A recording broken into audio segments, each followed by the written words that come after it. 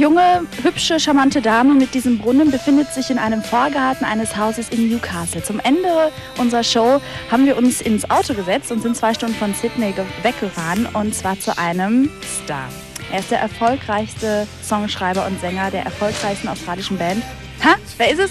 Natürlich, Silverchair. Und er hat uns tatsächlich zu sich nach Hause eingeladen. Da war ich sehr überrascht. Ich hoffe, er ist da, man weiß ja nie bei den Rockstars, ne?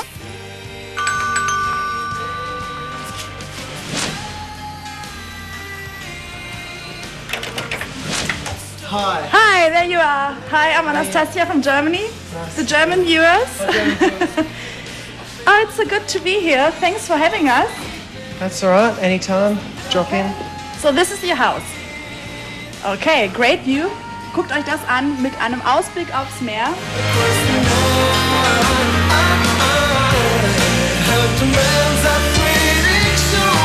Do you surf?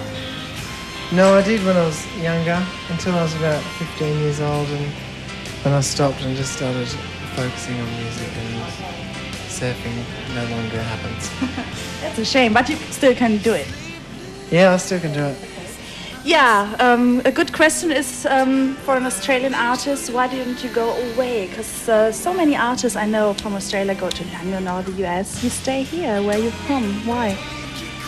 I just really like it. I find being up here with the cliff and the water and the moon is always just above the cliff there, so it's really inspiring and makes me want to write music. So until I find somewhere else that's as inspiring or more inspiring, I'll stay here.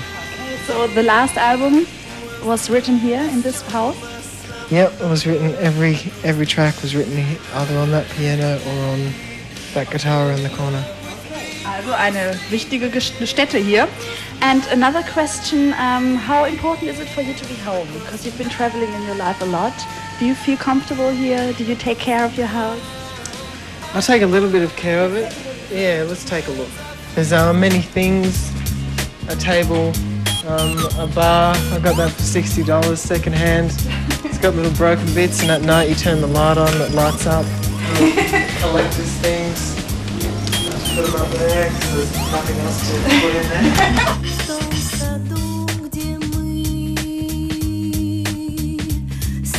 Is there parties at all? Yeah, yep. There's all that decking out there, so people just sit out there and get drunk and, you know, jump in the pool and do silly things. We're gonna talk a little bit more about Silverchair, of course, auch über das letzte Album, ganz klar. Wir schauen uns jetzt auch einen Clip daraus an, und zwar The Perfect You, und wir sind gleich wieder da mit Daniel Jones. Bis gleich.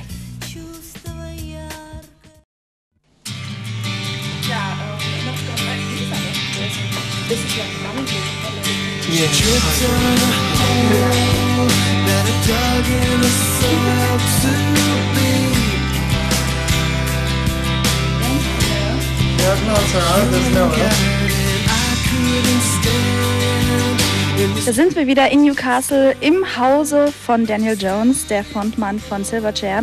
Good to have you back in the show. People not only have missed you a lot, they were also a bit, you know, worried. How are you doing? How are you actually? I'm doing really well now. You look good. Thank you. I'm yeah, a lot healthier than I was for the most part of this year, or last year. And yeah, I've been getting treatment for quite a few months in Los Angeles, and it's all going really well. So hopefully I'm going to be 100% soon, and we're going to start touring, and yeah, we're looking forward to playing this album live to whoever wants to hear it.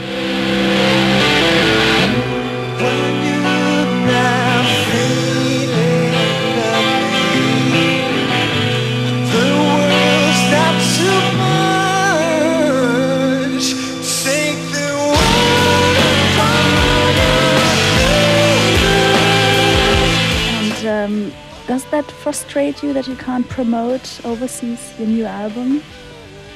Yeah, it's frustrating because we were all really happy with the album and thought it was a really important album for our, for the way we were perceived overseas, especially. So it was definitely an artistic leap, and we wanted to get out and expose it to people so they were aware of the growth of the band, and we didn't get that opportunity, so we're going to try and do it now.